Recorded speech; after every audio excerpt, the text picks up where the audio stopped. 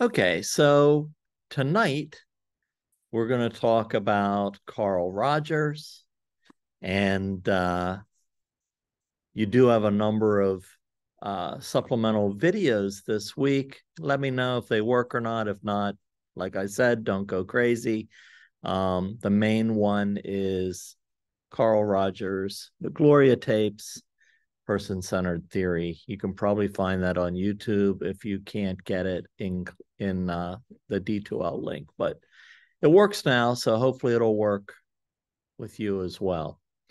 Um, when I don't have a multimodal class, I usually watch that together in class, but instead you can watch it on your own and you can respond in the discussion post.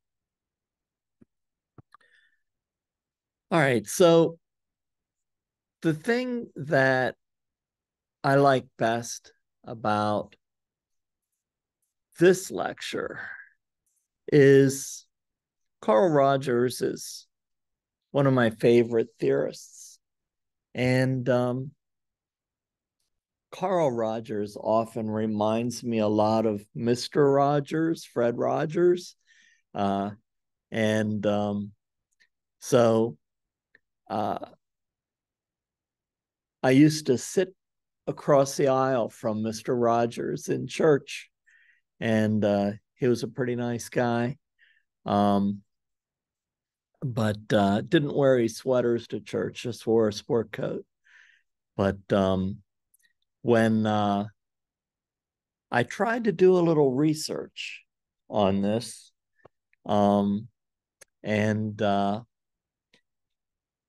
I always thought that when I was watching Mr. Rogers television shows for kids, I always thought he really used person-centered theory from Carl Rogers. Um, I don't think their paths crossed. I know that Mr. Rogers attended uh, Pittsburgh Theological Seminary, um, and I'm sure at some point he looked at this theory, but he never really made mention of it. He made mention of a few theologians and philosophers, um, but but you'll see what I mean after you watch some of his videos, especially the Gloria tapes. And as we go through this theory, some of you may have already taken skills, but most of you are either taking it now or have not yet taken it. So, skills and techniques of counseling. That course is primarily based on person centered theory.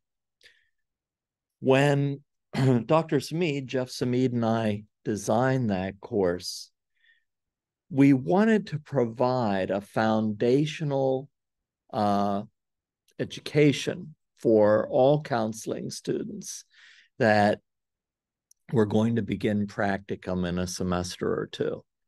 So we knew that one of the most important aspects of counseling is to build a trusting relationship with the client, to be present for the client, and to be able to use basic skills that this theory talks about. Reflection, paraphrase, summarization, clarification, pointing out incongruencies. Those are the 5 primary skills and techniques that Carl Roger uses. We think that this theory can stand on its own as an independent theory. However, if you like other theories, most counselors begin with person-centered, and then they'll incorporate other theories with it.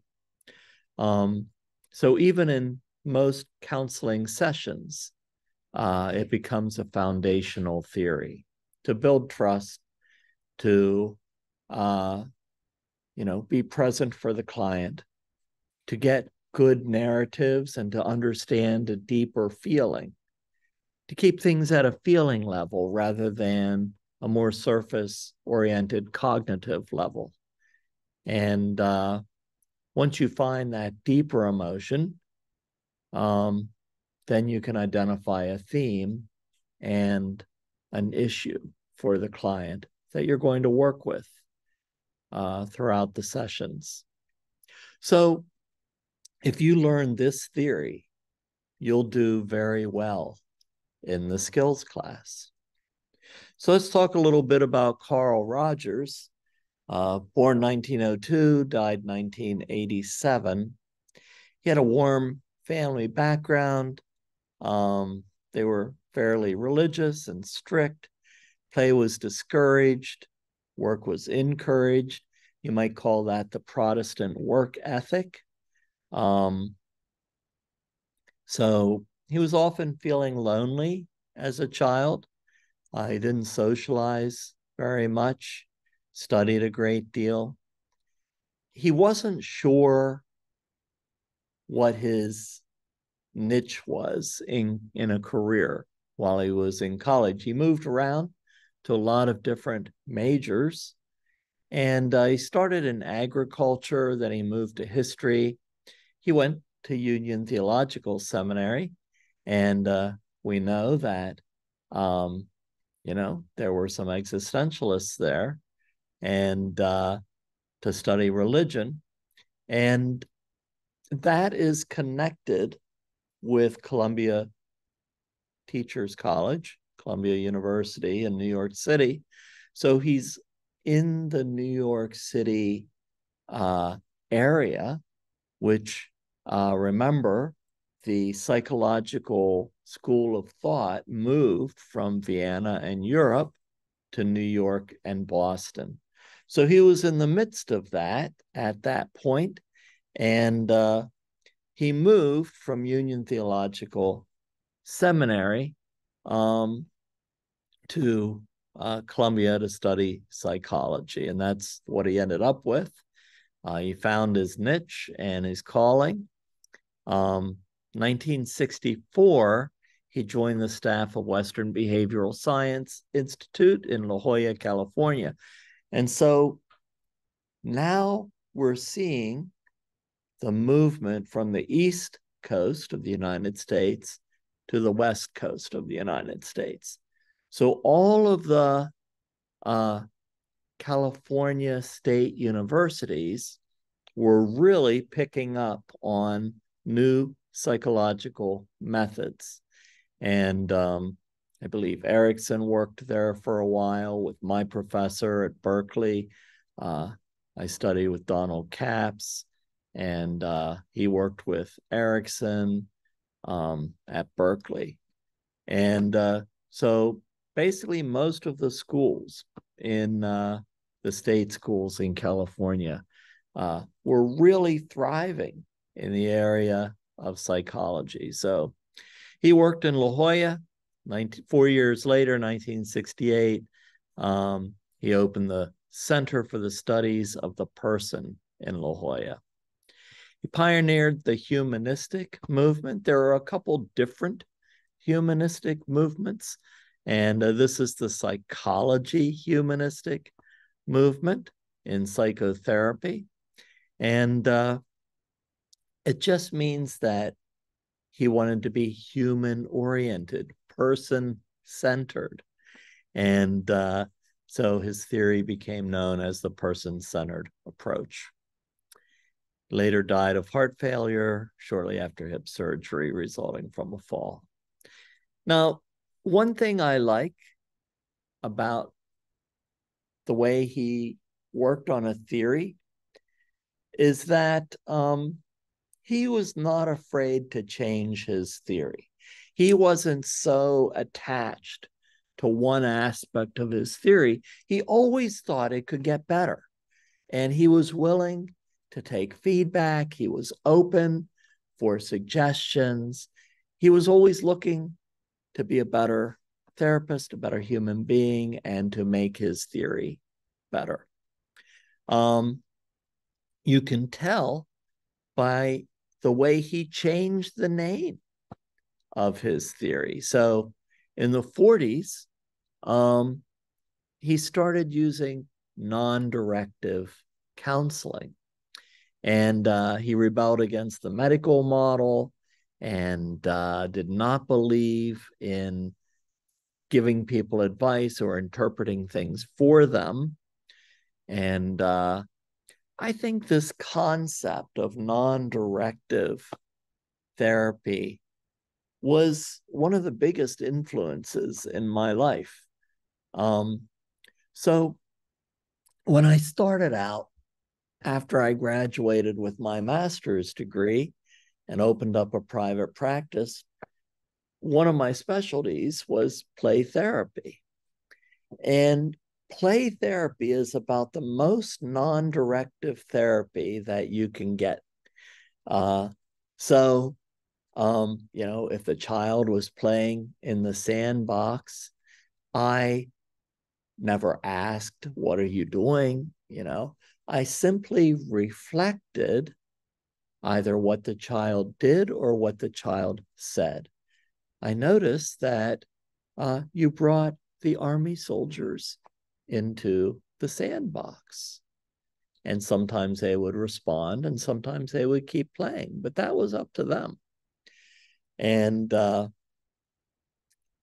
noticed that one of your soldiers is laying down in the sand.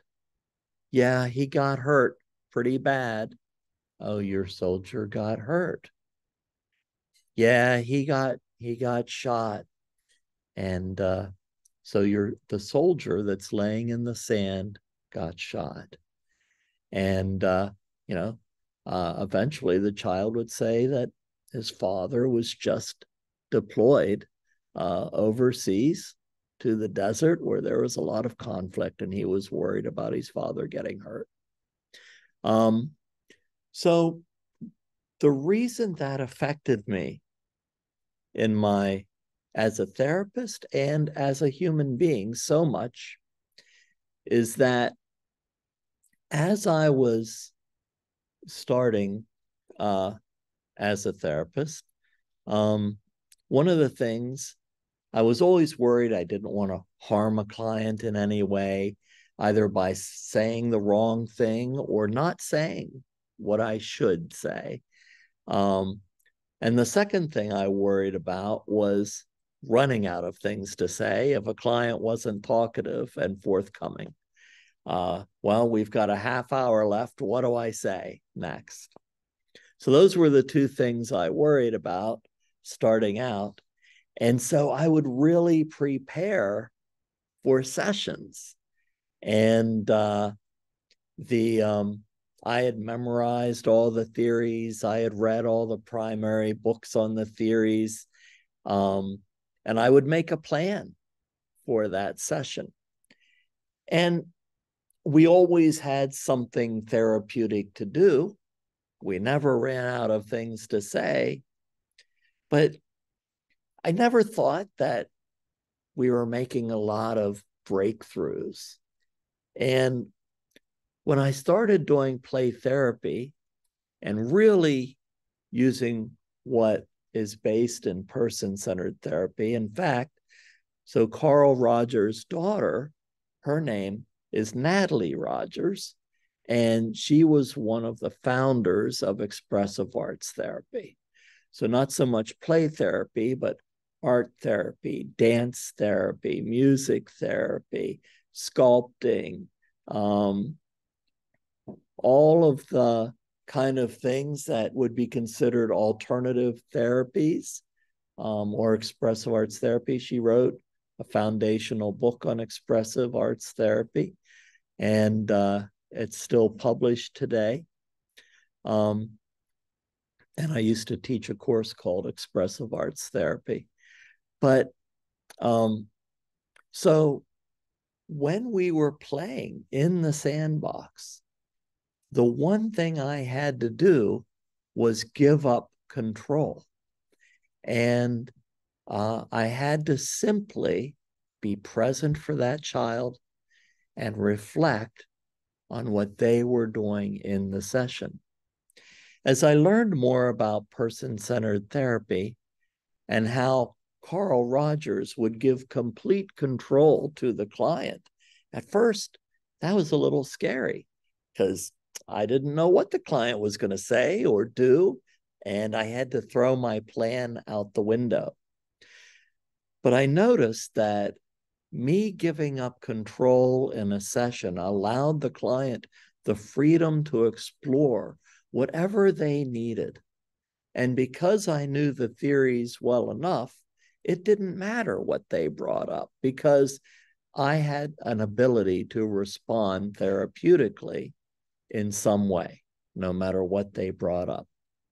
So knowing the theories gave me the skills so that I could give up control in my therapy sessions.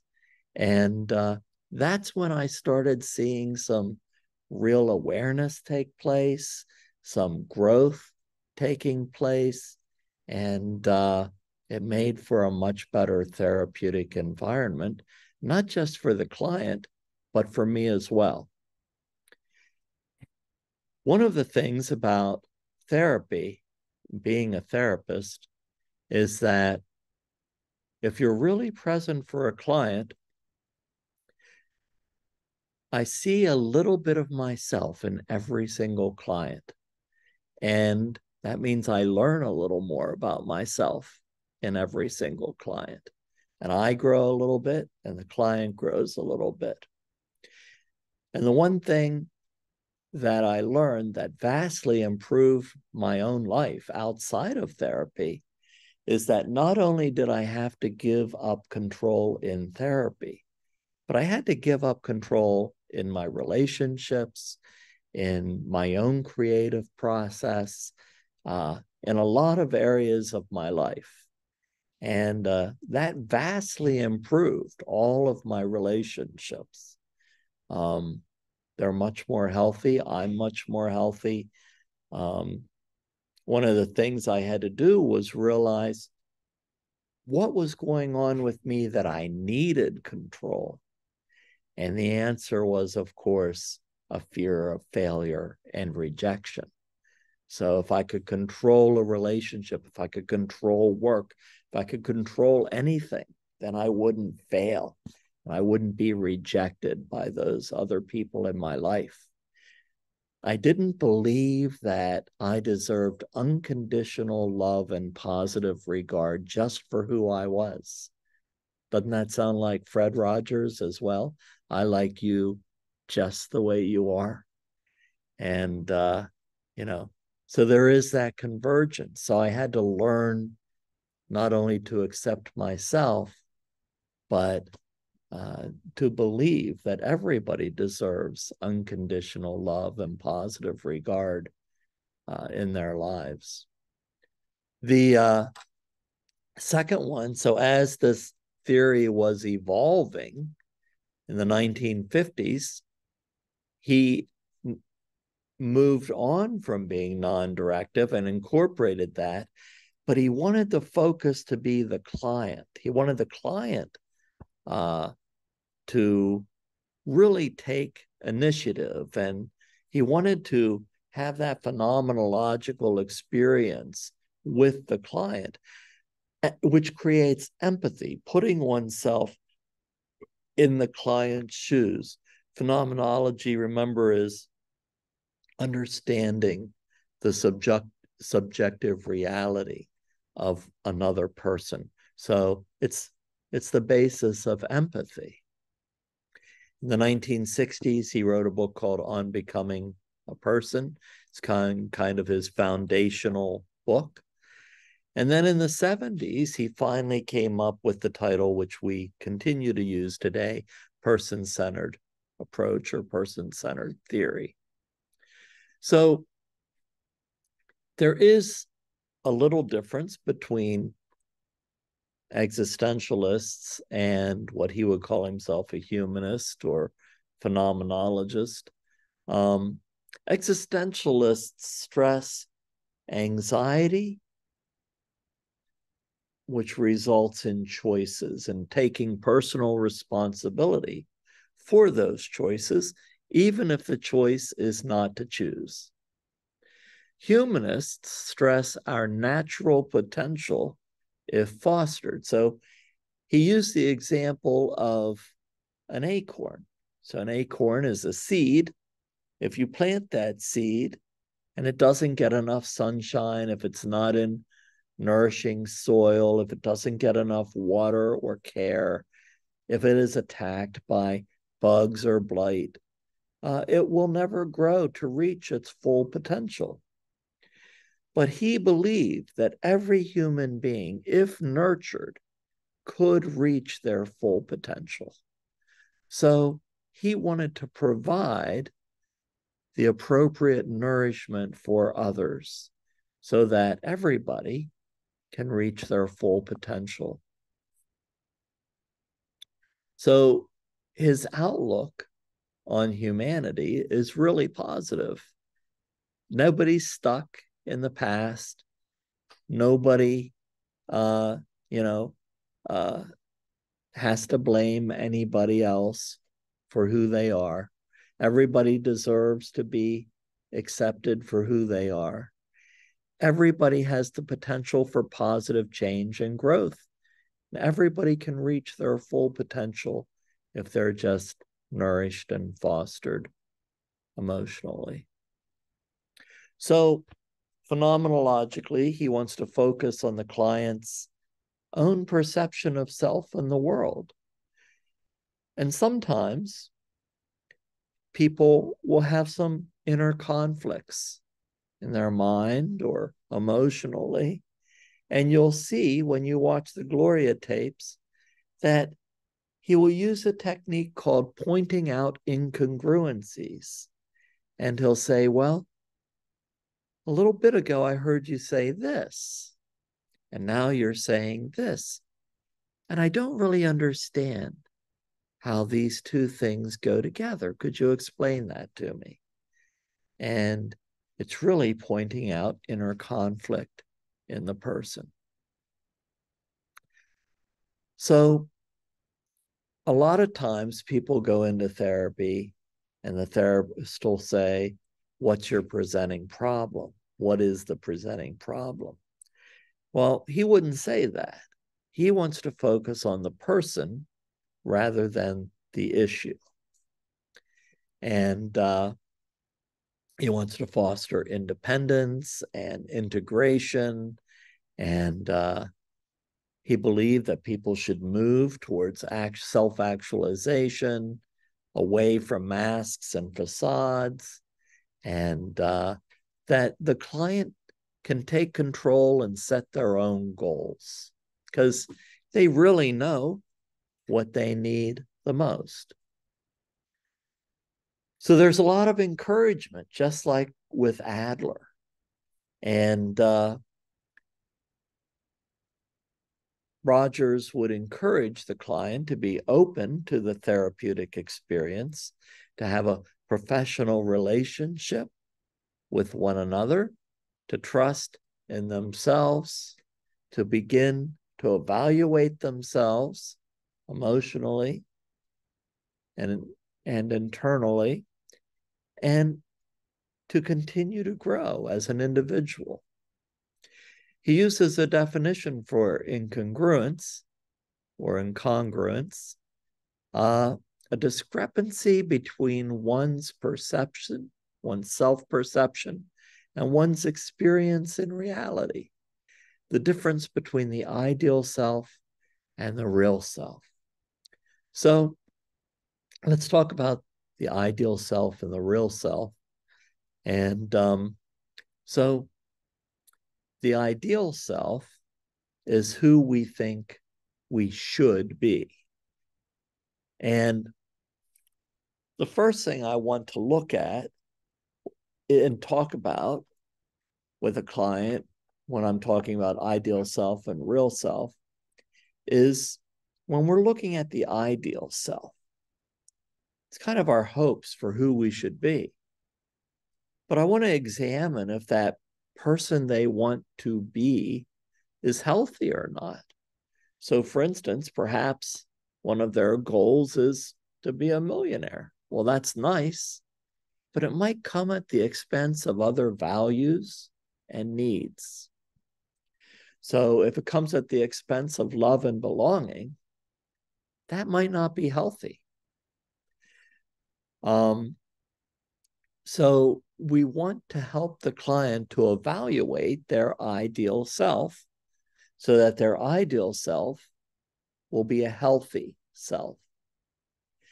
Then they need to evaluate who they are right now. And sometimes, if people are wearing masks or not living authentically, they might not even realize that they're doing that. And so we want them to examine who they really are right now, what is healthy and what is not healthy. And then we want to compare their real self with the ideal self. How far away is that current real self from the ideal self? The closer, the healthier. And so once they are aware of these two parts of themselves, we want to bring them closer together so that they might be congruent, so that their real self can become their ideal self. So these are not techniques, these three things that a therapist needs to possess. They are therapeutic qualities that the therapist brings to the session, but don't confuse them with techniques. So the first quality is congruence or genuineness. So the person who is the therapist needs to have examined themselves and gotten rid of their inauthenticity, gotten rid of their masks, so that the therapist can be their genuine selves, their authentic self with the client. The second thing is that we need to have, as therapists, unconditional positive regard and acceptance for the client. I am going to accept that client as a human being as they are. That doesn't mean I have to accept some horrible things they may have done. Maybe they are court mandated, and maybe they've done some criminal things that have hurt other people. Doesn't mean I have to accept what they've done. I simply have to accept them as a human being who has the potential to grow and change in a positive way. If a therapist doesn't believe that their client can grow, no growth will take place. We have to have faith that the client has that potential. And the last thing, the last quality that he mentions that a therapist should have is accurate empathic understanding. No, we can't feel exactly like a client feels. We didn't experience what they experienced. However, we should be able to have at least some empathy as we place ourselves in the client's shoes, or begin to better understand the client's subjective reality and their take of life and the world and self. We don't want to be totally off base. Corey writes that there should be 6 conditions for positive change to take place, but you don't have to memorize these. They're just an expansion of those 3 qualities. So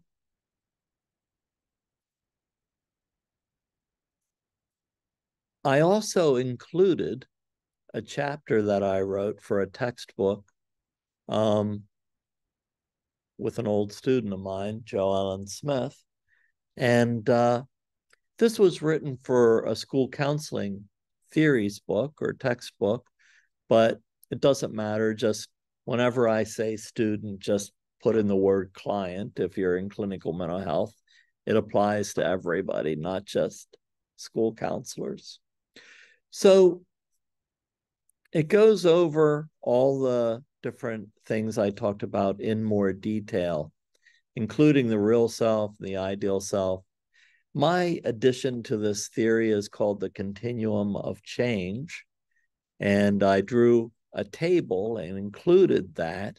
And it talks about the different stages of change in the person-centered therapeutic journey. The other thing it includes is some techniques. And for your exam, I just want to list the techniques that you can use in your exam. So active listening is there, but that just means being present and listening to the client. I don't want you to use that as a technique in your exam. We're going to assume that you do that. However, I listed about 6 in this article. I listed 3 in the notes. So the first technique and the most important one is reflection of feeling. So when we talk about reflection, imagine a mirror, and you're holding a mirror to the client, and the client expresses a feeling in just 1 or 2 words.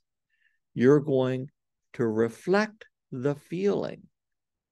You're going to repeat the feeling to the client. Client says, you know, I feel extremely sad and depressed because of my recent separation from my partner. Oh, you recently separated from your partner and you're feeling depressed as a result. That's reflection. After the reflection, I usually see if there is a deeper feeling that results in that emotion. Is there a deeper emotion that results in that sadness? Is there something beyond the separation that you are reacting to? I feel betrayed by my partner. I feel rejected, not accepted, unloved, perhaps unworthy, perhaps not good enough, perhaps not good enough for what? Not good enough to be loved and accepted for who I am. So that's reflection and the process of getting to a deeper emotion. Paraphrase is very similar to reflection. That's the second technique. But just as para is and phrase is a little longer, it's when you think of reflection as being about a sentence, paraphrase is doing the same thing, but it's about a paragraph long. So perhaps the client shared a story with you, and you can paraphrase, you can show the client that you heard the essence of the story that they shared with you. The third thing is clarification. Clarification is making sure you're on the right track. So I just want to make sure I understand what you shared with me. Am I on the right track here? You feel rejected because of your partner's betrayal. And they'll tell you whether you're right or wrong, but at least you're checking in to make sure you're following them. The fourth thing is summarization. The summarization is usually at the end of a session, but it could be sooner if they talk for a long time. So summarization is, longer than a paragraph, and it's usually at the end of either a long discussion or a session. So let's talk about all of the things that we've covered together this session. we've talked about a lot of things. Here's what I can take from it as your therapist. Can you share what was most important to you in this session? And the last thing is pointing out incongruencies. And that's when either cognitively or emotionally, or perhaps both, you're pointing out things that don't seem to go together. So, for instance, you say that you feel very lonely because you don't have a relationship. And then you say you're working 70 hours a week to get a promotion. Those two things don't seem to be compatible. So pointing out incongruencies.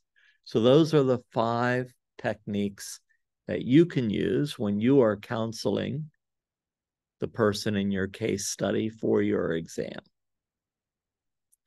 Questions about those techniques? They're very straightforward. Try to keep them simple. Let's see.